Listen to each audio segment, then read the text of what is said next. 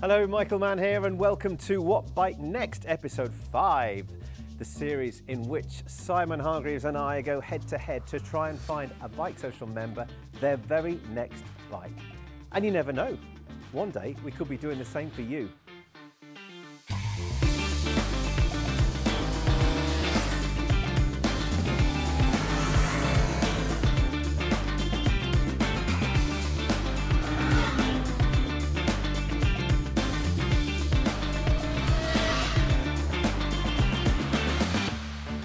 We say thank you very much once again to Pirelli Tyres for helping us make this series.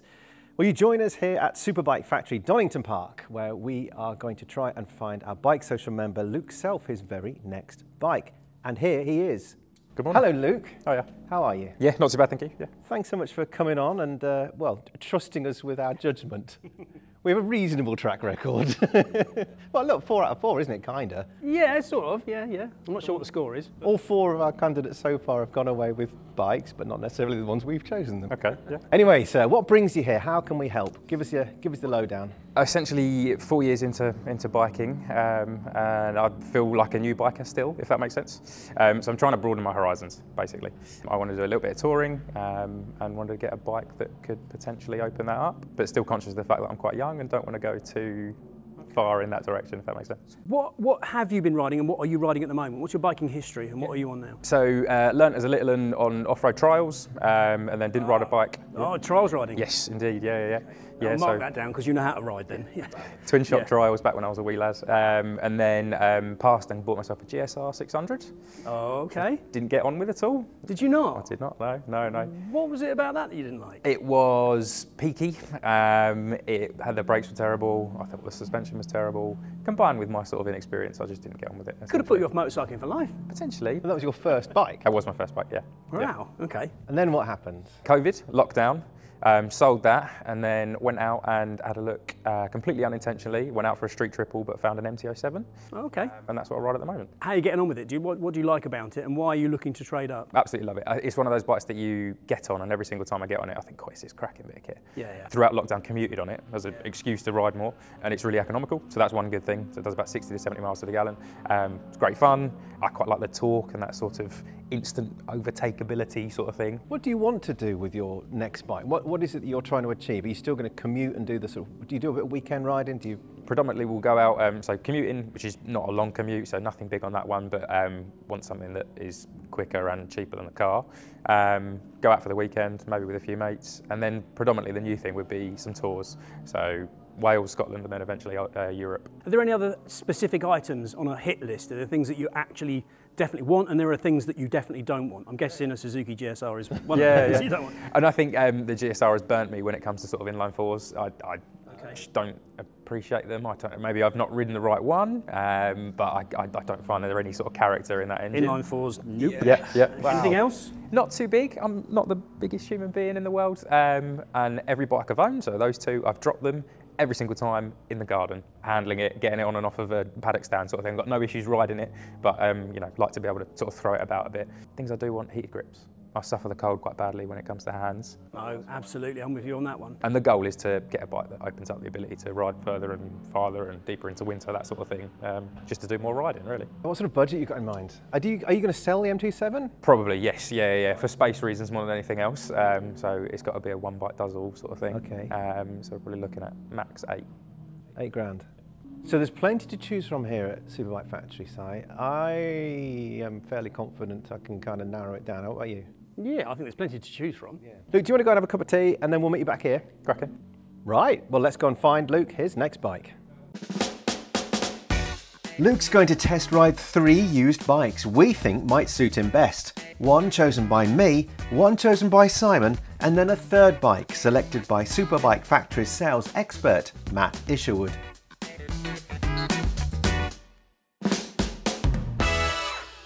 Then at the end, we're going to find out which bike Luke prefers, and hopefully we'll have answered his question, what bike next? Luke's going to be testing our 3 bike choices on the What Bike Next test route. While braving the chilly conditions in an hour-long loop, Luke will take in the twisty roads of South Derbyshire as a mixture of A's and B's, in town and out, plenty of riding for him to get a feel for his next bike.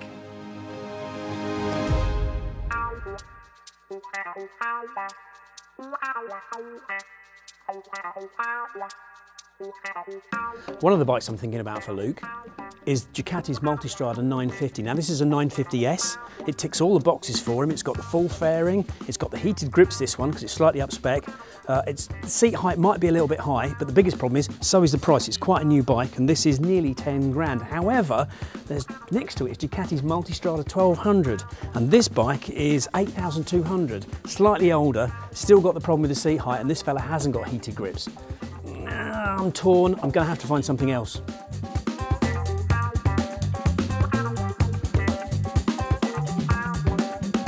So Aprilia RS660 might be a bit of a left field choice here. It's just a shade over his budget at 8.1, but it's 71 plate, it's a relatively new, it's really lightweight, which is what appeals to me about this bike. I think Luke might like the how small it is and how easy it is to manoeuvre. It's got some good weather protection. Might be, again, a little bit too sporty in terms of its riding position. 100 brake horsepower, so you know that's the right amount.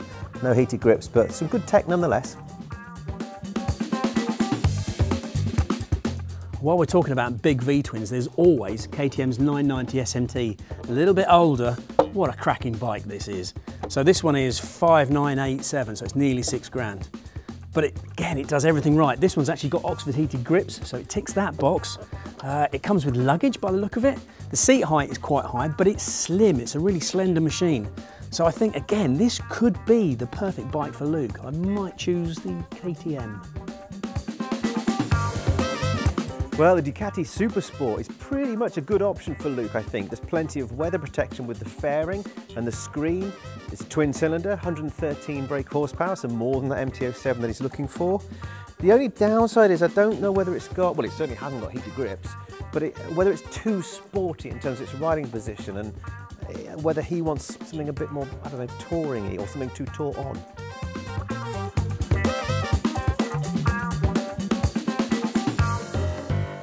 Right, Luke, here we are. Time for bike number 1. This is my choice, obviously. Let's put the covers on, shall we? Yeah. Come on, without further ado. This is the bit like Christmas, isn't it? It's going well. We're unveiling it in instalments. Oh, cracking. So, let's have your first thoughts. Interesting. I'm glad it's gone for a sort of adventure-y style bike. Not something that was necessarily on the radar, but obviously they're very popular and keen to try one, definitely. So BMW F850 GS Sport. Okay. And that's the important bit because it's got lots of bells and whistles. There's lots of extras with the Sport package, specifically heated grips. Yeah. It's got more riding modes. It's got, I think there's 2 as standard, and then with the Sport package, you've got 3 more. Okay. Don't worry so much about the knobbly tyres. They might not be up your street. I like the appeal. You had your history back in trials riding. I thought that this at least gives you the opportunity to do the touring because it's pannier ready, top box ready. Yep. It's got the wind protection you asked about with the handguards and also the extended screen. A big tank. It's got, 94 horsepower. Okay. So it's a bit more than the MT-07. It's got the get up and go. It's a twin cylinder. Yes, 853cc engine. It's 5,000 miles on the clock on this one. Okay. It's about £11 under your budget, so it's 7,989. And you talked about having a bike that would do everything. I mean, it's got cruise control, it's got heated grips, as we mentioned, it's got all the BMW gadgetry, it's got that great screen. I just thought that it might be a bit buxom, it might be a bit heavy, it might be a bit tall. You can get a shorter seat, a lower seat, and they do in fact do a lower suspension kit as well. Yeah. It's kind of a do-everything type of bike. But you know, on that basis, what do you reckon? I really like it actually. It's a baby GS to some extent. Yeah. I actually quite like the styling. I think it looks good. Not an inline 4, so that's good. Yeah. You're right, ticks all the boxes. Quite keen to get out and give it a try. All right, let's do that then, shall we? Perfect. Helmet on. Cracking, perfect. Well, it's time to try bike number 1. Will it be up Luke Street, or is it going to be a little bit too big to handle in the garden?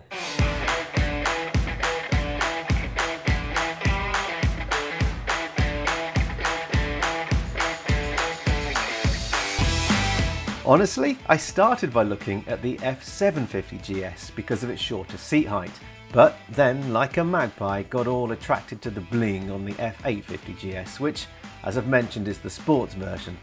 So that's got the added rider aids and other electronic goodness, all of which will, I think, win Luke over. I'm worried a bit about the weight and his concerns about moving the bike around, but I'm hoping that'll all be brushed aside with the overall spec and value for money. It's a proper do-it-all machine that fits the bill in terms of Luke's requirements.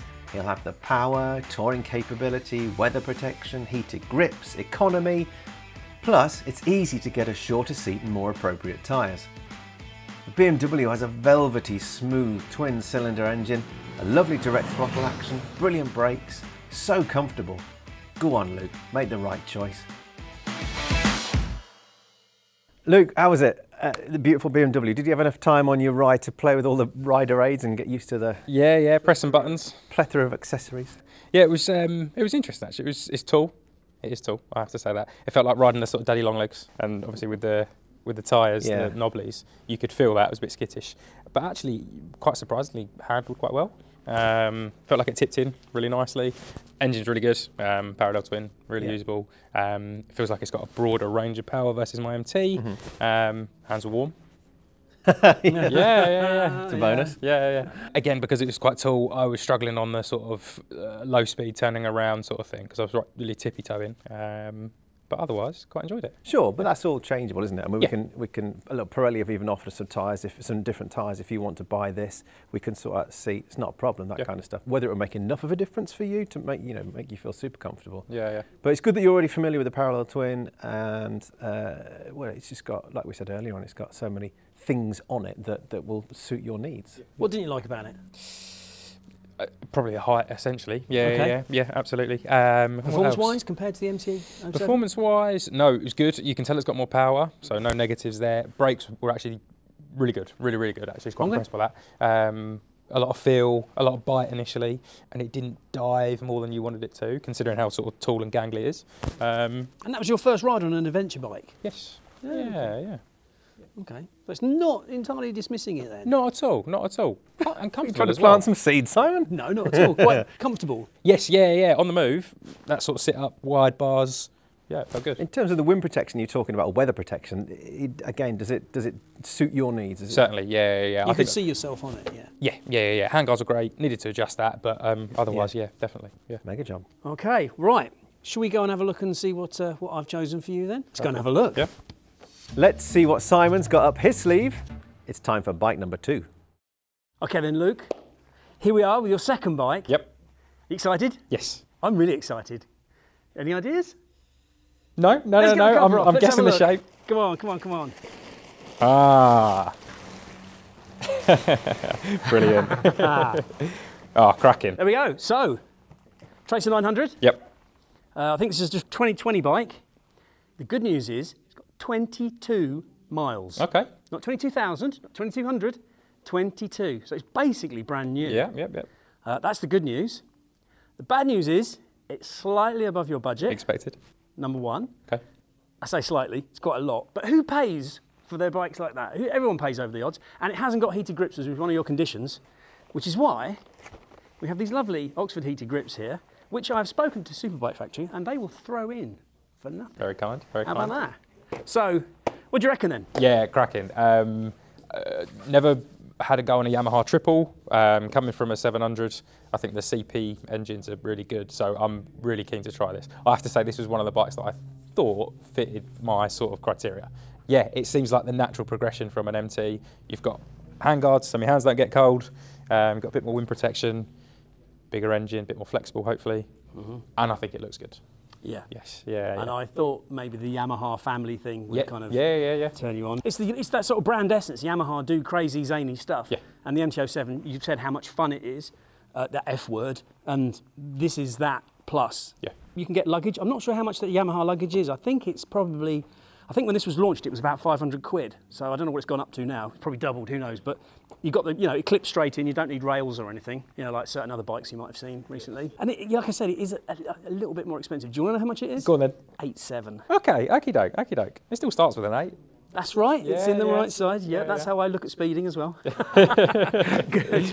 Excellent. Well, let's go for a ride. Fantastic. Okay, it's time to ride bike number 2, but it's the budget-bursting Yamaha, a little too expensive for Luke.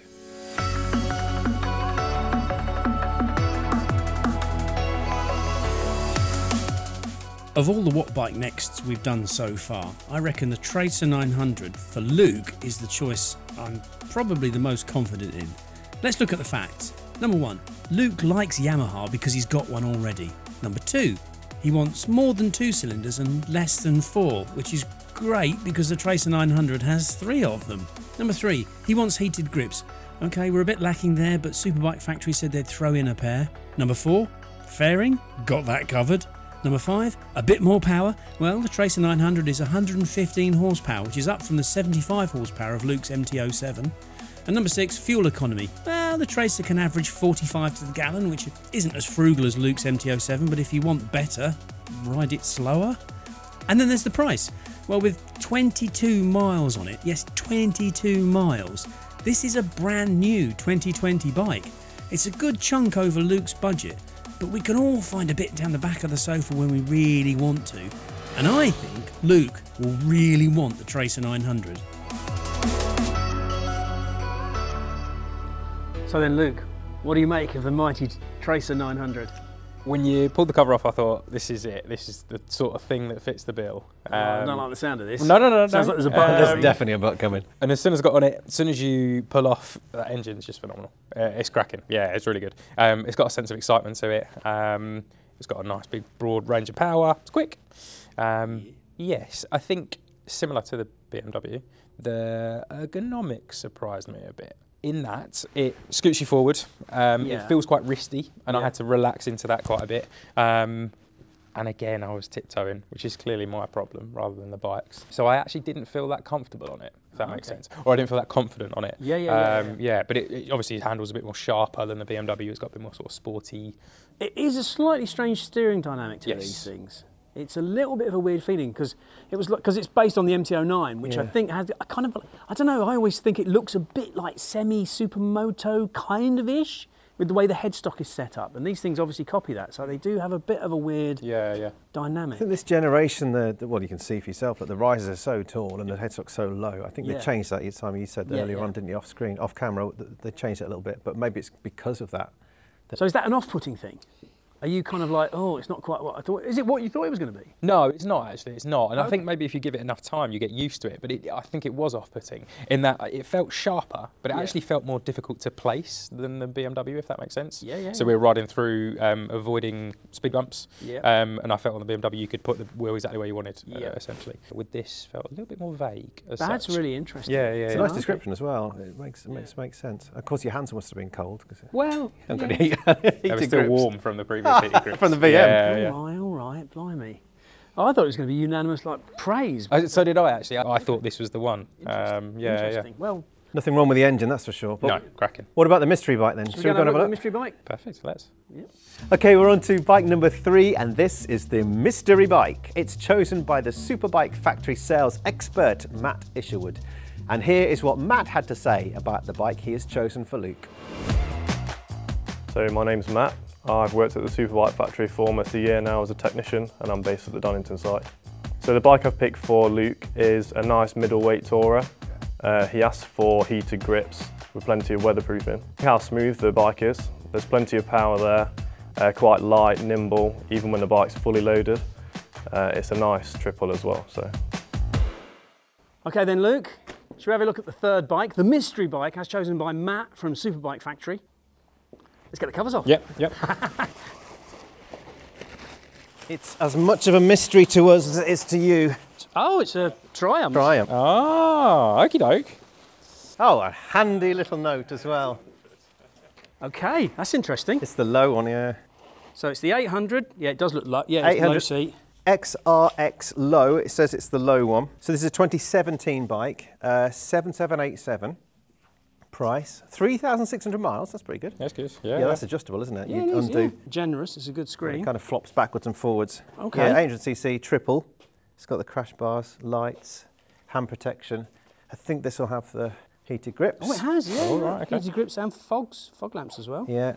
Goodly good. 94 horsepower, 58 foot-pounds of torque, 65 miles to the gallon is the claim, 19-litre tank, 19-inch front, 17-inch rear, 4 riding modes, cruise control, top box ready. How much is it? 7787, so it's within budget. This is a nice choice. What do you reckon? Yeah, I mean, a lot of competition for the BMW. Yeah. certainly in that same sort of vein as such. It is, yeah. Sort of adventurer for the road as such, styling-wise. Like I said, ticks all the boxes. Excited to try a Yamaha, a Triumph Triple. Yeah. All three of them, they've got centre stands as well, you know. That's quite handy. Low seat, which is kind of Yeah. quite good. You know, you were saying that you wanted a sort of sportier kind of bike. Yep. And you've got 2 adventure bikes, but to be honest, adventure bikes have come a long way. Yes, You've not triumphed before, have you? No, never. I've had a go on a speed, but not the smaller triples. Yeah, so excited. Yeah, it'd be interesting to see how it compares Yeah. to the Yamaha. Excellent. Should we go for another ride then? Cracking. Okay, last ride of the day coming up. Okay, bike number 3. Let's see if this is the one for Luke, or is it going to be too similar to the 2 previous ones?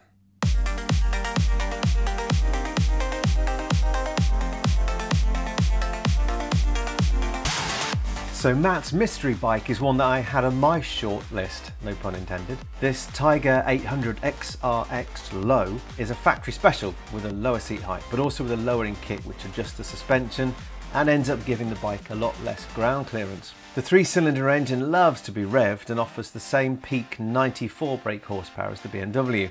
But as it's a longer stroke of the Triumph's 675 engine, it means this 800 version has more mid-range torque. It's the more road-biased machine of the 2 middleweight adventure bikes that Triumph introduced back in 2015, with its smaller diameter and cast front wheel.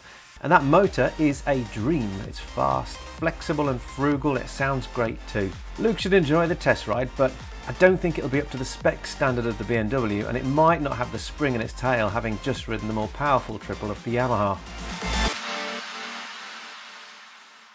So Luke, what did you make of the mystery bike? So, flip side compared to the Yamaha. As soon as we took the cover off, I thought, oh God. I did. Did you yeah. really? I thought, and I don't want to upset anyone, but it's an old man's bike, isn't it? Poker face. I didn't read that. Yeah. But it's a triple. Triumph as well, so good build quality, good finish. I probably enjoyed myself on this the most. I felt the most comfortable, I think. It's very low, it's too low. So I think we said that it's got lowered seat and lowered suspension as well. Lower suspension, yeah. Felt like you was riding like a sort of 8-panger Harley, essentially, yeah. So if that seat height could be a little bit better, but because of that I could get my feet on the floor, turning circle felt better. Triple was good, not as good as the Yamahas. Good wind protection though. Yeah, actually quite enjoyed it. Felt like I could hustle it more, for want of a better phrase. Sort of thing. Did the seat height compromise the riding position then? Do you feel uncomfortable? Yes, to a certain extent. It felt like I was like that, if that makes sense. So if the seat was to come up a touch, it would have been spot on. I was going to say, what about the engine? What about the gearbox? What about the sort of the dials, the dash? Yeah, no issues with dash. Nice sort of tacho, nice clear tacho. Engine was cracking. A little bit less exciting, lively than the Yamaha, maybe. Didn't make as nice a noise as well. Sounds a bit more agricultural, but still nice, and I like that triple sort of spread of power as such. And you got a bit of heated grips, you got a bit of cruise control, you got a bit of fog lamps. Yeah. Spec. Heated grips were useful when it was snowing, so that was good. yeah. And it's certainly, like I say, with the suspension, you could easily lift that up. Yeah. I think it's just like tie bars, so you just new tie bars and it'll come back to where it should be, I think. Yeah, okay, that's interesting. Well, that surprises me quite a lot. Surprised me. Do you want to thaw out a bit, get into your civvies, grab a cup of tea, and we'll have a bit of a chat about where you go from here? Yeah, perfect. Yeah.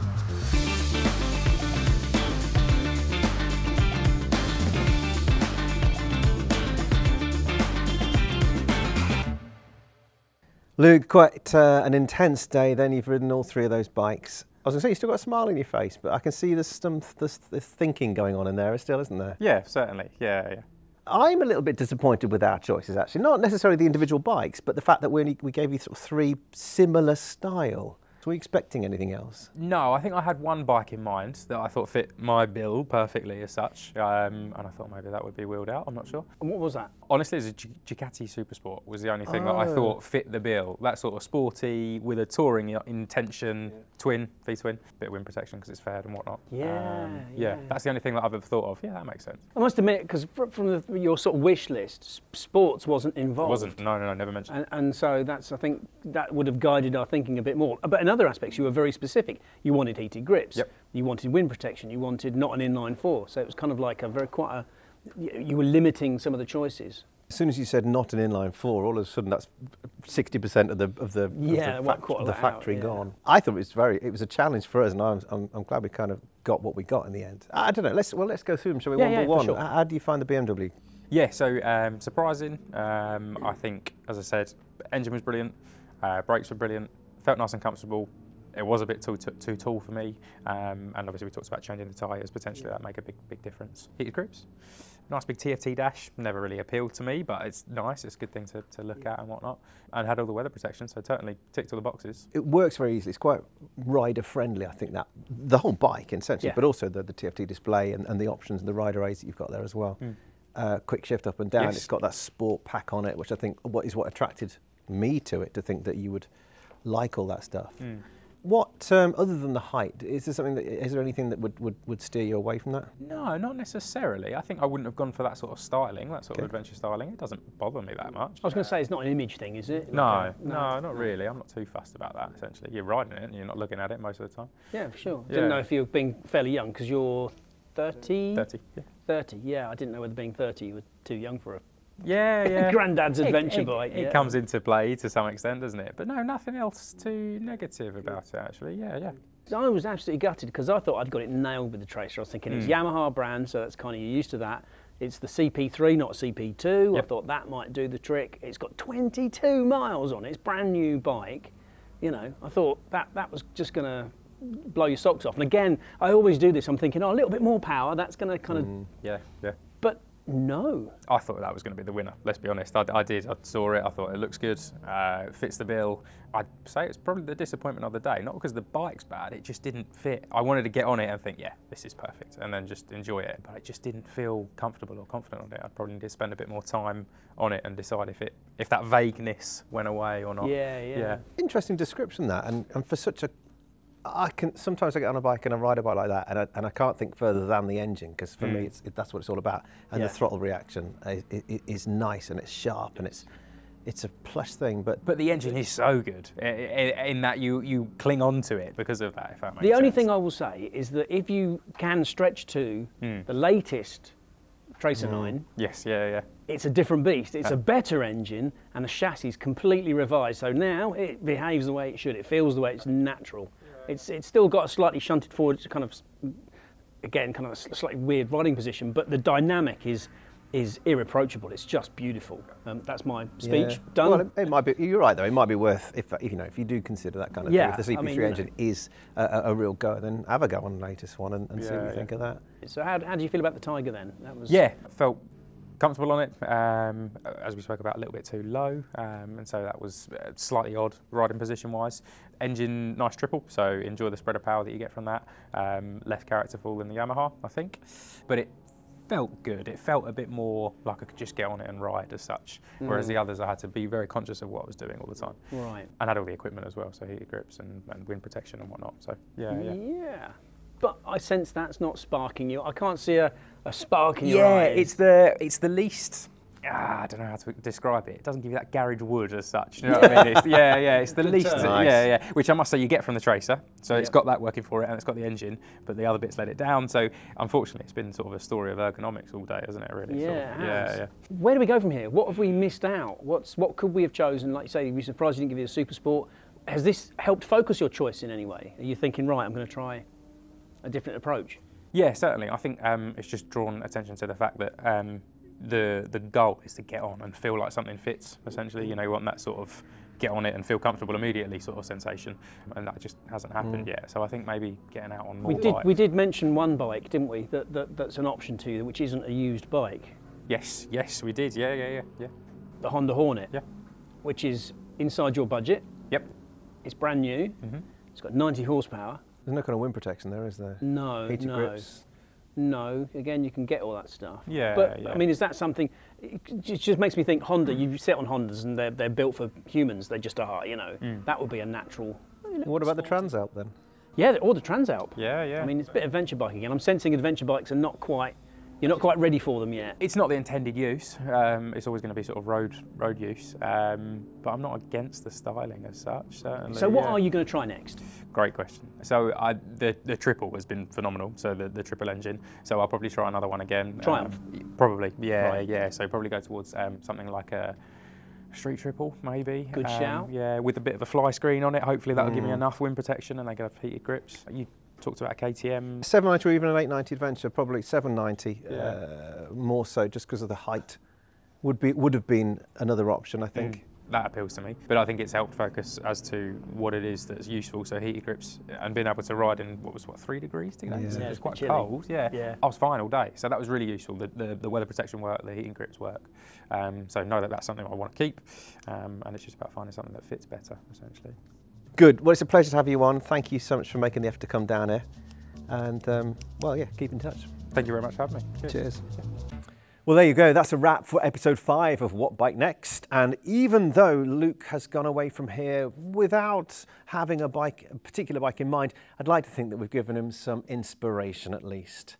Thank you to Pirelli for helping us make this series. Thank you to you for your comments and thoughts and also some inspiration. If you want to be involved in this process, then get in touch with us. The email address is enquiries@bikesocial.co.uk. And so long as you're a BikeSocial member, and that means you've insured your bike directly with Bennetts, then you're good to go. Thanks again. See you next time.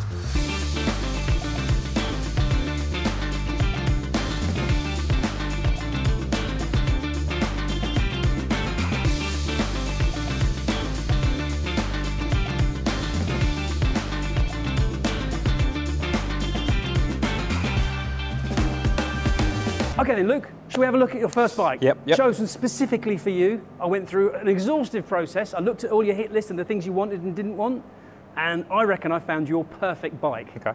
Let's get the covers off, shall we? Yeah, please.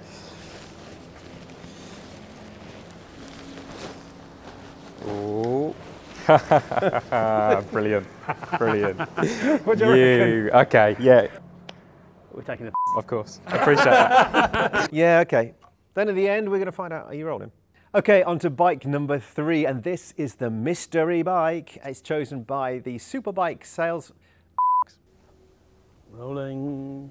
I'm down to 1 bar now on my Duracells. Right. Straight away. Well, they weren't new. They came out the Halloween display. So. Time for bike. No, I've said time twice. We're here again. Not No, again. not again. You lot. We'll be 2 minutes, maybe 3. Haven't started yet. No more than 4. Okay, on to. That's why mobile phones are selfie.